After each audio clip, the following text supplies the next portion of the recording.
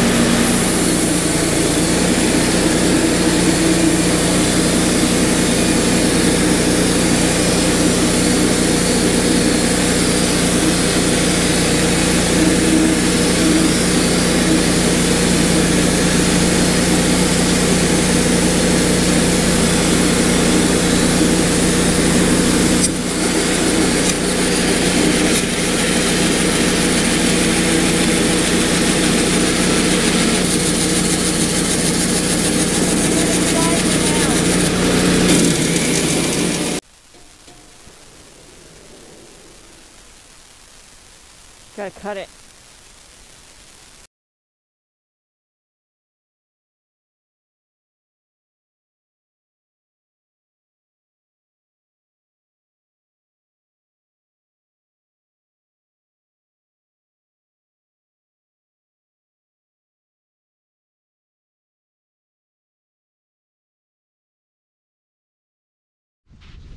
All right, everybody, let's see what happened here.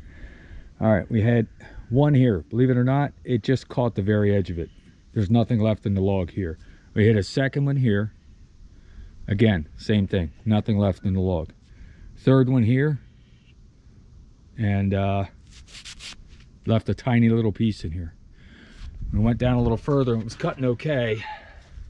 And a little wavy cut. You try to get through the end of your cut.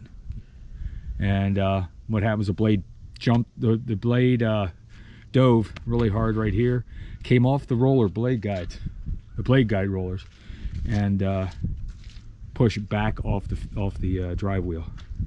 That was that additional grinding you heard. That's it right there. A little half-inch of nail left in the log, and that's it. Nothing left anywhere else. Walnut.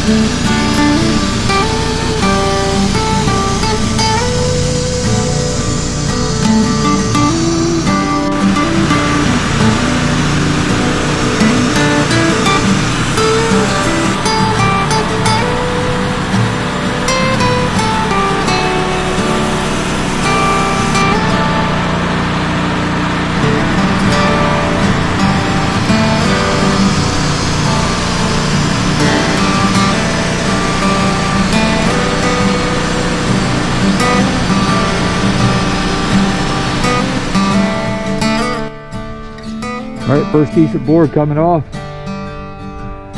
There's that green look to it, as always with black walnut, until it oxidizes. This end's not the prettiest in the world, but we got a lot of good wood up here. Excellent.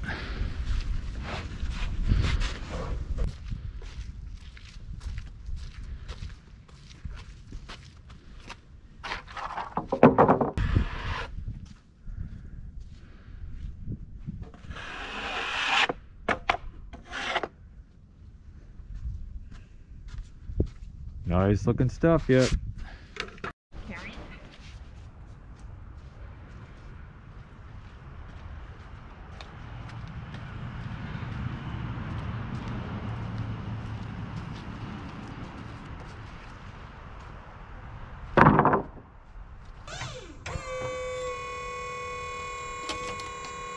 Stop.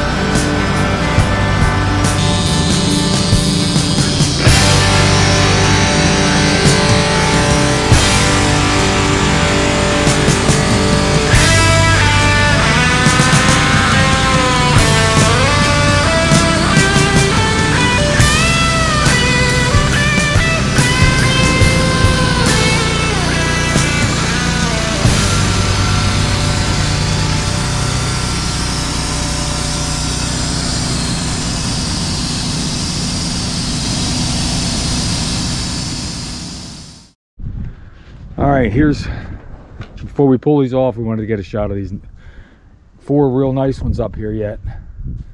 10 inches wide, 4/4 thick. Nice stuff. Just enough figure. And it's still just a little bit on the green side yet. The longer I let this sit here, I think it takes a little longer to oxidize in the cold. I really do. As you can see, where down here, where the air came in from the end of the log already. It's a nice brown there. This is all going the same way. Some really nice black walnut here today. The log wasn't too big. It was a good length, and it was fairly flat or fairly straight. And figured, well, it's worth getting some boards out of. But I think we got 9 boards out this size. We're not edging anything out because of the amount of sapwood. Let me show you. We had 4 pieces of sapwood, or 4 pieces of live edge. We trimmed off the outside. Is that 4? Yeah, it's 4 pieces there. What we'll do is call the local crafter. They're looking for stuff like this. Take a look what's up next. Yep, you're gonna want to come back for that video. That's black walnut lumber, 26-inch diameter. Well, that's on the small end too. So we got a lot of good lumber coming out of that one. Excuse me. And here's the rest of what we got. 5 more 10-inch wide boards. There's a real nice one there too. Well, there you have it, guys. Some beautiful black walnut coming out of that log. We got 9 really nice boards, 10.5 feet long, 4/4 thick. Beautiful stuff. The rest of it will be going to a local crafter. They'll be making use of that and turning out some beautiful crafts. And we're glad to help them out with that. But I think that'll about wrap it up. If you're coming out every week to support us, guys, we definitely appreciate it. All the questions, all the comments. It's always good to hear from everybody. If you're new here and you haven't subscribed, consider it. Hit that subscribe button. When the notification bell pops up, click all, and you'll get a notification every time we put a video out here on YouTube. All right. Also, like and share. Share it around social media, all over. You can also check us out on Facebook at Iron and Oak Sawmill, and on Instagram at iron_oak_sawmill. And that's about all the places we're on social media, but share those videos everywhere you can. Definitely appreciate that. It will definitely help out the channel. Iron and Oak Sawmill t-shirts. You can check down in the description for a link, and hopefully we have some more merch by then. And also, we started adding links for all the tools we buy. They are affiliate links, and clicking on those, you make a purchase, or if you purchase something else through that link, it'll benefit the channel here. We definitely appreciate that. Everything we get through stuff like that goes right back into the channel. Same thing with the merch sales. All of that goes back into the channel to help bring better content for you guys out there. All right, we're going to go ahead and wrap this one up.